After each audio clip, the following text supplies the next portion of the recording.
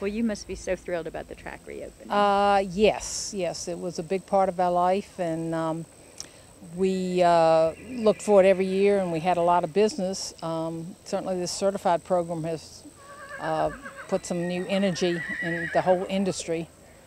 We've had a whole influx, and the telephone is ringing off the hook now for people looking to send their offsprings to Virginia for the Virginia Certified. You can't beat it. Pretty much every training farm in Virginia is slam full, you know, and it's, you know, people are calling saying, do you have room, you know, and it kind of makes it nice because, you know, everybody's doing well and we can raise our rates, pay our help better, and do some more improvements on the farm. I mean, it's just all around just been an absolutely amazing program, and you can, you know, do that program and keep your breeders programs in other states. So it just kind of, anything helps with adding to your purse money that your horses can win. So the people said, you know, I used to send my horses to this place, but now it makes sense to send them to Virginia. We've got 26 yearlings on the farm right now. Normally we would have 2 or 3.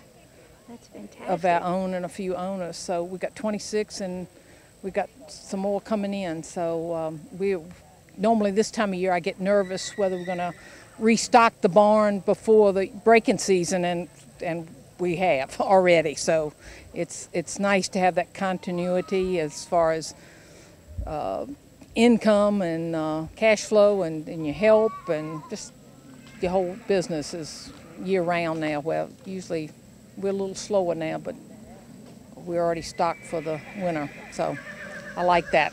That's great. Since I keep the books now. Yeah, things are looking up.